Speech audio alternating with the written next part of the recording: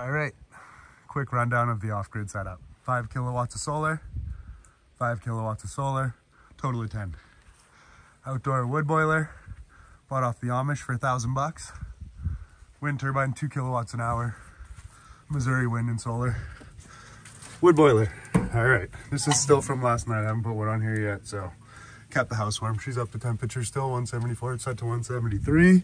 I'm gonna put one more log on. That'll get me through the day. This gives us hot water and in-floor heat. There's one log.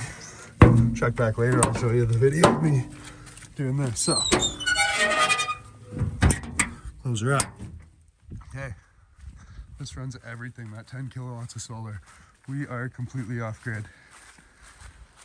It'd be hard to process big wood without a tractor, but you know, costs.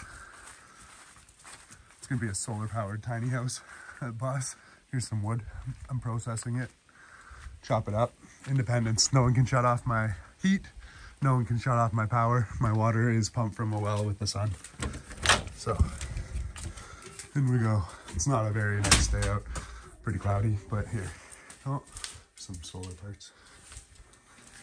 So right now, well, we're pulling 13 amps, 12 amps right now. We're not even charging yet. We were this morning, but the laundry's on. Turned this rig off this morning. It ran all night. Had 600 watts. Video editing. This rig's still running. Set to 600 watts.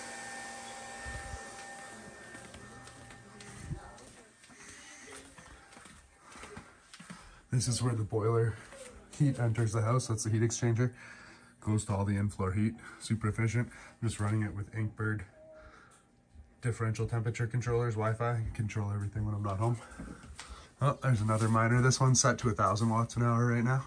So I'll turn that one on once the sun comes up. When 10,000 watts an hour are coming in, it's nothing to run 2,200 watts of mining equipment. These are the homemade batteries, homebrew. These are cylindrical cells, LifePo 4, 48 volt. These are actually 90 amp hour. I just said 100 for easy math. That's prismatic. That one's actually 100 amp hour. I just laser cut aluminum bus bars, screwed the thing together. Wires go off to a battery management system that controls charge. That one's at 1/4. These guys here, there's 4 100 amp hour 48 volt batteries. Says 51.2, nominal voltage is 48. They'll go as high as 56, 57 volts. There's some more homebrew batteries. Those ones have touchscreens to go over all the parameters. Those ones are still pretty full. Those ones are running the house right now. There's a stack of homebrew batteries. And there's my mess of fucking shit, man. I wire up different inverters and charge controllers all the time, so I can make this clean and nice. But anyways, there's the wind coming in right there. Solar comes in right there. It's bulk charging right now, running the house with solar. Inverter. Yeah. Oh, there's the well. Normal panel. Just ours is powered with that. Okay, there's the video. Hope all is well. Take care.